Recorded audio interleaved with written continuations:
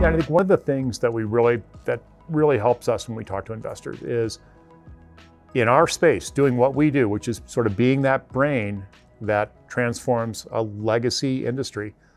There have already been 2 very large acquisitions in that space.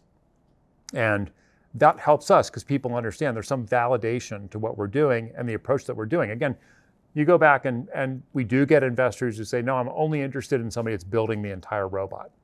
That just doesn't make sense to us. It's a very capital intensive way to approach the problem.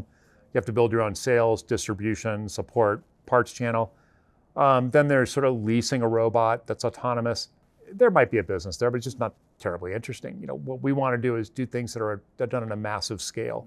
And working with these large manufacturers is we think, absolutely the way to go for that. And it has, to be transparent, it has taken a while for the venture capital world to buy into that value proposition. And I think it's because the sort of the highway is littered with others who have tried the other approaches and haven't been able to find a business in there. Yeah, it seems like there's a maturity that the market has, or the industry has to go through before you can really allow a good amount of investment to go into it. Yeah. Wasn't it, you were mentioning some of these companies have been bought recently. One of those was John Deere just made an acquisition, and Toro made an acquisition as well. Toro? Yeah. Yes, that's right.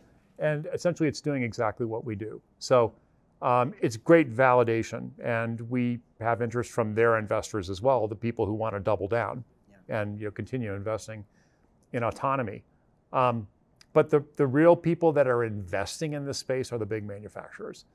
So I will say this, I am very much in admiration of all 3 customers that we're working with right now for having the vision, for committing the resources to it, and also understanding that the best path might be not doing it in-house and having the courage to sell that upwards to their organization and get buy-off on that. So there's a lot of internal politics in a Fortune 500 company to get that kind of thing pushed through.